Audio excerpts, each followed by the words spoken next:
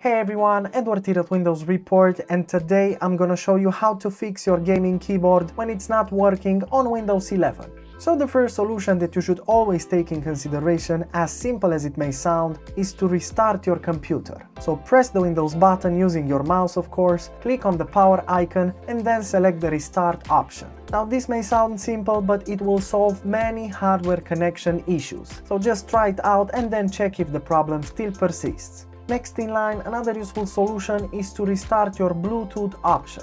Now, if your keyboard is Bluetooth based, make sure to click on the Wi-Fi speaker and battery icons and then simply turn on the Bluetooth option and then off. This will restart the Bluetooth feature and then you can check if the problem still persists. Next in line, another useful solution is to use the keyboard troubleshooter. To do this, press the Windows button, then click on Settings.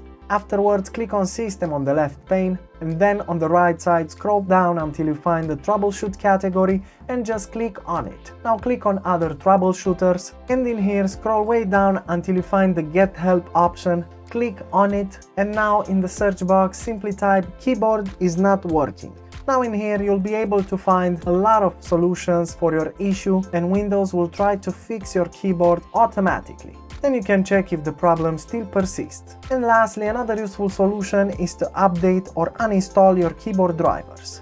And you'll get what I mean. So right click the Windows button, then select Device Manager from the list of options. And now in here in the Device Manager window, make sure to expand Keyboards, then right click on your problematic keyboard and select the Update Driver option. Now click on Search automatically for drivers and Windows will try to find the best available drivers on your PC. But if this doesn't work properly, you can also uninstall the very same keyboard by right-clicking on it and selecting Uninstall Device. Now click on Uninstall to confirm the selection and afterwards simply restart your computer. Then you'll see that Device Manager will try to automatically reinstall the drivers for your keyboard, and then you can check if the problem still persists. And that's it. Super simple, isn't it? Of course, if this video helped you, make sure to hit the like button and subscribe to our channel for more quality content. Thanks for watching.